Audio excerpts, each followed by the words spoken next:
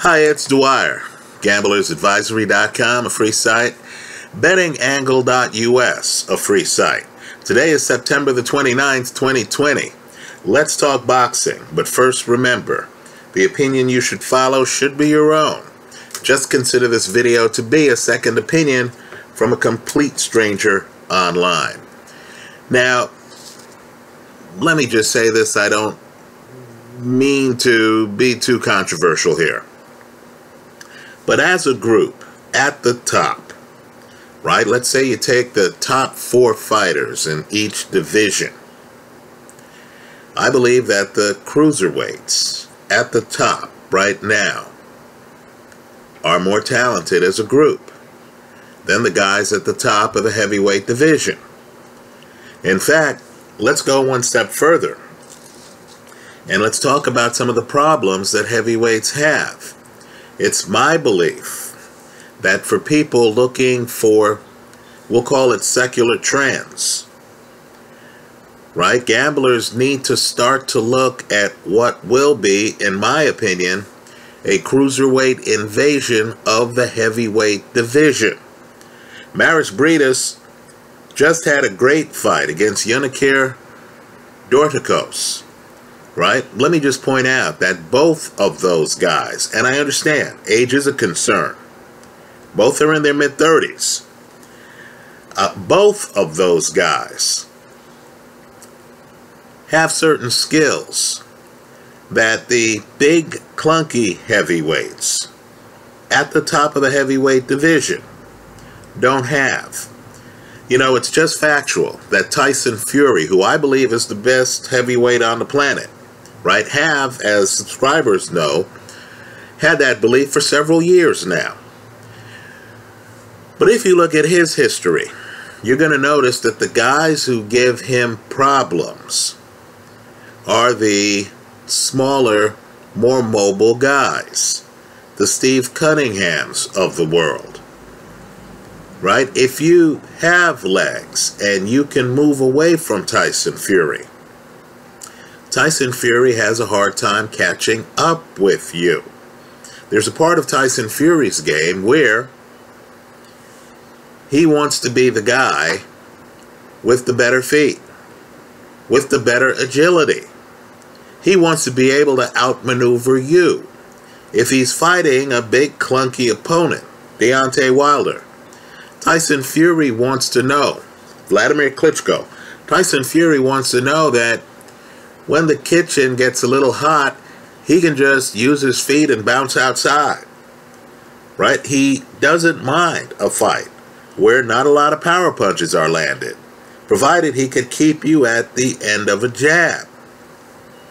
Now, Fury doesn't have that luxury against mobile opponents who can move with him, who are agile, who might be able to match him in foot speed, who he can't hide from. He loses a lot of his effectiveness if you have hand speed that can actually match his hand speed. Now, he's been blessed because you had a wooden, and don't get me wrong, I'm sounding hard here, Vladimir Klitschko is a first ballot Hall of Famer in my eyes. But you had a wooden robotic champion years ago. When Fury first got the title, he was able to beat Vladimir Klitschko. Vladimir Klitschko needed to stay in his construct. So the fluidity that Tyson Fury had was just too much for him. Well, you have similar wooden guys today in the heavyweight division, right? Let's talk about the problems that the top heavyweights have. We'll name them. Not everyone falls into this category. In other words, there's a group of heavyweights that can give, perhaps decimate, the cruiserweights who are about to invade the division, right? I would include Daniel Dubois in that group, right? Dubois can move. Dubois has hand speed. Dubois is throwing power shots. Dubois can corner you, right? I would include Andy Ruiz in that group. Andy, quite frankly, might have the fastest hands, not just in the heavyweight division, but in the cruiserweight division. Let me also identify the cruiserweights who I feel are invading the heavyweight division. First, one who already has. He's already an elite heavyweight who people are avoiding. And that's Alexander Usyk.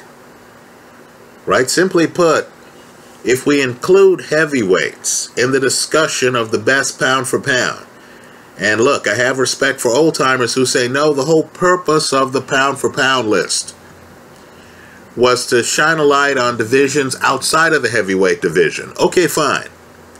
But if we allowed heavyweights in the conversation, Usyk would be one of the best fighters in the world. Right? Usyk today, and I know he's about to fight Derek Chisora. That's going to be an interesting fight. But Usyk today is one of the best heavyweights in the world. You know, with all due respect, if you ask me just objectively, who has more talent? Usyk, or better yet, skills are the words, right? We'll call talent the ability to throw a baseball 100 miles an hour. We'll call skill the ability to hit the outside corner of the strike zone on a 3-2 pitch with a curveball. Right? Okay, fine. In terms of skills, Usyk to me is clearly more skilled than Deontay Wilder, who held the heavyweight belt for a major sanctioning body for 5 years. Well, his compatriots from the cruiserweight division, Maris Briedis, who already beat a guy who, during his career at a different time, held a share of the heavyweight title, Manuel Charr. Right? I would say Maris Briedis, outside of Tyson Fury, has more skill than the top elite heavyweights. Right? The big three. Tyson Fury, Anthony Joshua. I know what I'm saying is heresy. I don't care. We're just trying to make money gambling. Deontay Wilder. Maris Briedis just had a fight against Dorticos, where Dorticos has a spectacular straight right hand. It's spectacular. Now, Maris Briedis somehow is able to dodge that for 12 rounds. And you'll notice there are times in that fight where Briedis drops his hands. Now, Briedis is moving laterally. Dorticos is one of the very best in the entire sport at cutting off the ring. If you're an aficionado of the heavyweight division, and you've watched fights where the guys are big and clunky and can't really move to cut off the ring, you're going to be astonished. If you look at the film of Dorticos Briedis, and you'll notice that Briedis, while he's moving not back, but laterally most of the time, Briedis is feinting and he's coming in with power shots with both hands. Right? This is high-level boxing, folks. I just believe, even though all of these guys are in their 30s, right? Usyk, Briedis, Gassiev, I think he's in his 30s. Dorticos, I believe all of these guys are going to have more agility than Wilder, Joshua, White. I believe all of these guys are going to have more agility than those guys. I think the heavyweight division has its own problem with age. Luis Ortiz in his 40s. Alexander Povetkin in his 40s. I think what you'll find is when you have a smaller guy, and let's remember, cruiserweight now is 200. In other words, cruiserweight now is at a weight where historically some heavyweight champs have been around. Right? Joe Frazier's not much more than 200 when he fights Ali the first time. Right? You're going to have more skilled cruisers. Whether it's Breedis with his spacing, whether it's Dorticos with his ability to cut off the ring and his power. And understand, these are big men. Dorticos is well over 6 feet tall. Gassiev, who can get inside and drill you in the pocket. He has more stamina than most of these heavyweights. Right? Let's face it. Having a guy up on him in the pocket is not Anthony Joshua's game. We saw that the first Andy Ruiz fight, didn't we? Let's face it too. Who knows what's going on with Deontay Wilder right now? We certainly haven't gotten that third Tyson Fury fight. His ear is bleeding during the rematch fight. After the fight, we're supposed to hear that it wasn't a serious injury. When's the last time your ear bled like that? We're hearing about other injuries the guy had. Right? The bottom line is there's a lot of silence around Deontay Wilder right now. Right? We don't even know whether his next fight's going to be against Fury. Anthony Joshua, in my opinion, is about to give up a belt. Right? He understands. I believe his people understand that prize fighting is about getting the prize. It's about getting the money. The boxing hardcore from across the street, people like you and I know, gee, if Usyk fights Joshua, given how loved Joshua is, if the casino gave me even money on that fight, I'd take Usyk. And you and I know I'd get well more than even money. You'd be in the sports book, they'd say, oh yeah, this former cruiserweight, even though he's unbeaten and an Olympic gold medalist, even though he destroyed Tony Bellew, who actually had some success at heavyweight, right? Beat David Haye twice. We're going to make Usyk a plus 200. Maybe a plus 250. Right? That's a fighter who, quite frankly, if it's even money, I would take over Anthony Joshua. Now, let me just say, there's another group of heavyweights. The public's ignored them, who could compete with the cruiserweights. I've mentioned Michael Hunter. What I want people to do is to compare Hunter's fight with Alexander Povetkin, with Dylan White's fight with Alexander Povetkin. Understand, everyone knows who Dylan White is. He was highly regarded. Had he beaten Povetkin, he would have been a mandatory for a major belt. But yet, we don't really focus, do we, on, the Michael Hunters of the world. Even though Hunter was a decorated amateur, even though Hunter has beaten big clunky guys like Ustinov, right? So, I'll just say this. Let's be clear what's happening now at heavyweight. The people with the power are the big three, right? They don't want to fight the agile. Anthony Joshua doesn't want to fight Usyk. Right? He wanted to fight Dylan White again. Now we're hearing he wants to fight Tyson Fury. Now, Fury's too fluid for Joshua. I think Fury wins that fight easily. One man's opinion. I know I'm going to get blowback in the comment section here. Let's face it. This website is really about people having takes and just contributing to the public conversation, right? So I'm just telling you what I think. I think everyone here understands. There are a lot of people who disagree with me. That's why I always have the disclaimer at the beginning of videos. But I believe the reason why Joshua wants to fight Fury is because of the money and because of the legacy. He understands that Fury has the legitimacy. that only one of them fought Vladimir Klitschko when Vladimir Klitschko had the belt. Right? Only one of them fought Vladimir Klitschko and stayed on his feet for all 12 rounds. Both guys are Englishmen, right? Or from the UK, right? I don't want to run into problems with travelers here, right? Both guys are from the UK. So there's a certain domestic supremacy fight that both guys are having. So I understand why Joshua wants to fight Fury, even though Fury is the next level.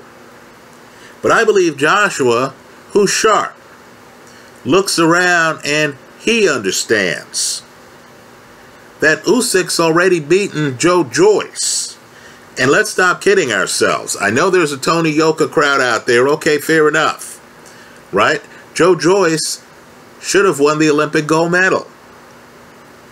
There's not much difference between Joe Joyce and Anthony Joshua. Right? Joyce, as I make this video, is unbeaten. I'm picking Joyce to beat Daniel Dubois. Right? But understand, Usyk's already beaten Joyce. That fight's already happened. Right? It was a pseudo-professional fight. But the bottom line is, that fight already happened. I believe Joshua, who, according to reports, is going to be sparring with Joyce. Talk about a great way to get intel on your opponent. Right? Joshua understands, just looking at Joyce and looking at his loss to Usyk, that Usyk is elite. Joshua doesn't want to fight Usyk. Deontay Wilder doesn't want to fight Usyk. Right? Wilder's not exactly in a rush to get back in the ring against Fury. I know we're going to hear about injuries and stuff like that. Just understand, Wilder has told people in interviews that there have been times in his life where he has had mental anguish. Right? Boxing is an emotional toll. We talk about the emotional toll that it's taken on Tyson Fury.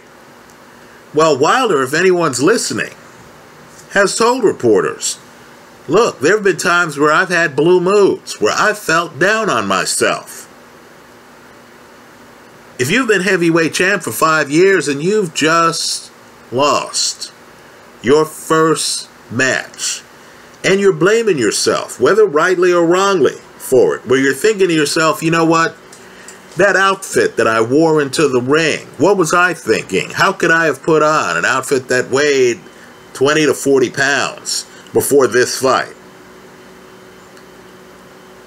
Right? The Wilder people are even looking for reasons why Tyson Fury's punching power was so advanced, right? Was so heavy. So we're hearing about questions about his glove and stuff like that. Just Google Tyson Fury glove dispute Deontay Wilder here on YouTube. Right? I believe Wilder, I'm sure he has physical injuries, right? We all saw his ear bleeding, right? An ear throws off your balance. We're hearing about the bicep problem, right? You won't hear the truth on what really happened until years from now. I get the feeling Wilder also mentally needs to recover from the first loss of his career in the highest profile fight of his career. Let's be real too. The time to beat Fury was in the first fight, when Fury was just coming back, fights 2 guys out of witness protection, then he's in against a multi-year heavyweight champ. And just understand how that fight played out. Fury, who had rust practically falling off of him during that fight. Right? This is a guy who was just getting himself back into shape. Had to lose a lot of weight during his comeback. Right? Those first 2 fights on his comeback aren't even that memorable. It's not like you saw the fights and you thought, my God, look at the talent level. Fury looked like a guy getting himself back into shape. And you mean to tell me that that guy, if you believe the scoring of the first fight, and I thought Fury won the fight, okay, the judges called it a draw. But if you believe the draw scoring, that rusty version of Tyson Fury outboxed Deontay Wilder, an active multi-year champion, to the point where going into the 12th round, Fury, in his third fight back, was ahead of the champ. I'm sure Deontay Wilder has questions about his ability right now. Now, let me just say this. The four guys I've named, Usyk, Briedis, Gassiev, Dorticos, just understand, Briedis has only lost to one guy in his career. Usyk. Understand, Gassiev. Gassiev has only lost to one guy in his career. Usyk. Right, folks? The reason why these cruiserweight guys have losses is they've been fighting each other. They've been fighting elite competition. Right? That's the only reason they have losses. So if they get to the heavyweight division, don't you think that Gassiev in the pocket would be too much for Joshua? I think so. Right? Wasn't Joshua tired and winded in the middle of that Klitschko fight? Right? He gets knocked down. That's the other thing. Joshua's been down in fights. Right? He gets knocked down. He gets up. Right? Folks, he's finished. In your wildest dreams, you understand that if Gassiev gets a guy that hurt, he's not going to do a Vladimir Klitschko. That guy's going to have to deal with volume from Gassiev deep in the pocket. Volume. Joshua's not surviving that round. Let me say this too. All you have to do to figure out the potential of Maris Briedis, who, here again, is one of the best fighters in the entire sport pound for pound. Right? That's who he is. What I want people to do is to look at the end of his fight against Manuel Char, heavyweight. Folks, that's a mismatch. Char looked better, quite frankly, against Vitaly Klitschko than he did against Maris Briedis. Char ends that fight out cold. I want you to look at Briedis at the end of the fight. Briedis doesn't even look like he's breathing heavy. Right? At cruiser, the guys move better. At heavyweight, are you positive that big clunky guys are going to be able to match Maris Briedis' dexterity? Right? That's an open question, folks. Joe Joyce. Joyce privately is one of my favorite fighters. I like the moxie. I like the idea of a guy joining the sport late and saying, you know what, I'm going to represent the United Kingdom at the Olympics. I like the way the guy gets ripped off in the gold medal round. He doesn't moan about it. He goes about his business. I look at his resume, it's much more impressive than people realize. Right? His fight against Usyk doesn't show up on his professional record. He fought Joe Hanks. Joe Hanks is tough.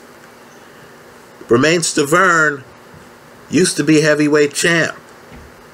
Has had some great fights. Can actually box. Look at his fights against Chris Arreola. And Joe Joyce beat him. Right? Joe Joyce is patient. Brian Jennings goes the distance against Vladimir Klitschko. Joe Joyce beats him. Understand, Joe Joyce is winning these fights dramatically. But a Joe Joyce, who's a thinking man's fighter, has slower hand speed by heavyweight standards. right? This is a guy who has sparred with, Tyson Fury extensively. He has slower hands by heavyweight standards.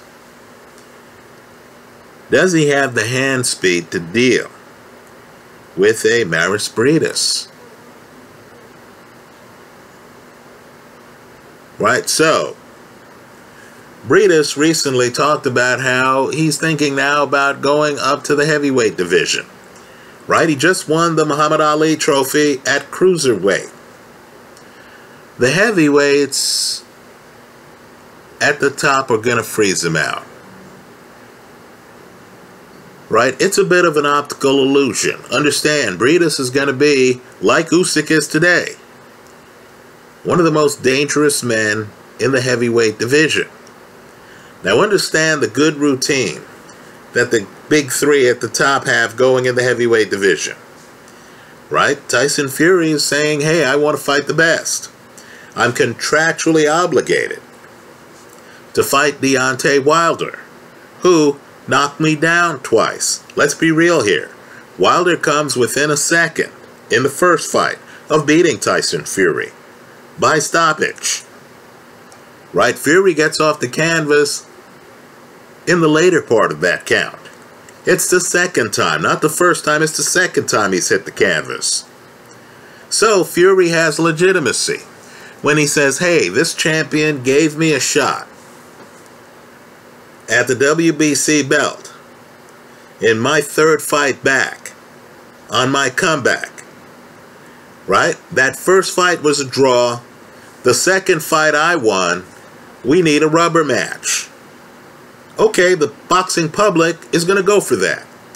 Then, of course, Fury's saying, hey, I want to fight Anthony Joshua. Right? I know there's dispute here. Boxing Hardcore, I've heard you. But in my opinion, Fury could say, look, I'm the lineal, not just the WBC. I want to be undisputed. Anthony Joshua has belts. He's the man I need to fight. Now, what boxing purist is going to raise their hand and say, hey, not so fast? Shouldn't you be fighting Maris Briedis? Right? When's Usyk going to get his shot?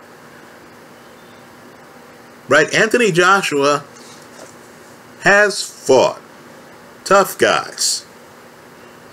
Right? Vladimir Klitschko, when it was unclear who was going to win that fight. Joseph Parker, when Joseph Parker had a share of the belt. Right? He's already fought Alexander Povetkin, who you just saw beat Dylan White. And, of course, Joshua has already fought Dylan White. So these guys understand. Now's the time to go for big money. Now's the time to fight each other. I get it. I don't fault the effort to consolidate the titles. I don't fault Fury for fighting Wilder and then pivoting to fight Joshua. I don't fault Joshua for saying, hey, I have multiple belts. I'm going to have multiple mandatories. Usyk's going to have to wait. He's new to the division. I'm going to fight Fury because my goal is to be undisputed. Okay, look, understood. But I need to tell my core audience here, gamblers who bet on boxing, that you can't buy all of this hype. Styles make fights. More so than reputations. More so than who has the belt. Today, I believe one of the toughest fights Tyson Fury could possibly have, in fact, I think it's a tougher fight than fighting Joshua, would be if he were to fight either Usyk or Michael Hunter. Right? I believe Maris Briedis is a tougher fight for Fury than Anthony Joshua. I know this is heresy. I understand the heavyweight division has nations, right? You have Wilder Nation. They believe they won the first fight. They are concerned about gloves in that second fight. They are concerned about the weight of his costume entering the ring. Right? I get that you have Joshua Nation. They feel that that second Ruiz fight should have been the first fight.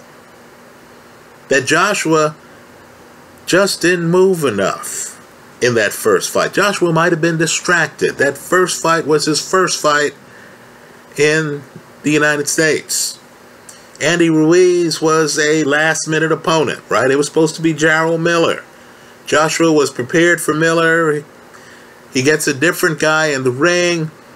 I know Joshua Nation says, hey, our guy knocked him down before we got knocked down in the fight. Joshua just got a little bit over-anxious. Started slinging punches. Okay, fine. Fine. Just understand. Just like Andy Ruiz, hand speed-wise, combination-wise, skill-wise, was too much for Joshua deep in the pocket. I believe Maris Breedis would be too much for Joshua deep in the pocket. Contrast Gassiev's volume to Deontay Wilder's volume. Understand, Gassiev wouldn't be there to go the distance against Wilder. Gassiev wouldn't be there trying to run in the first round.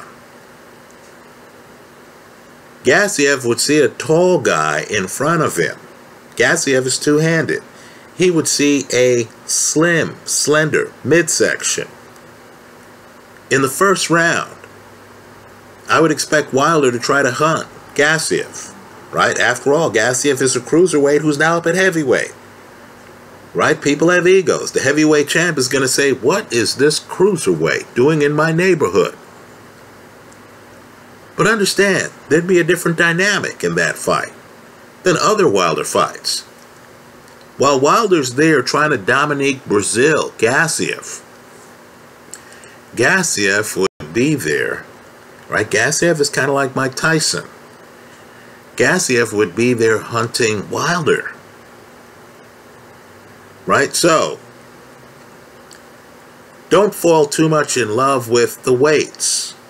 Let's remember, Roy Jones, James Toney, at different times, gained weight and beat the heavyweight champion.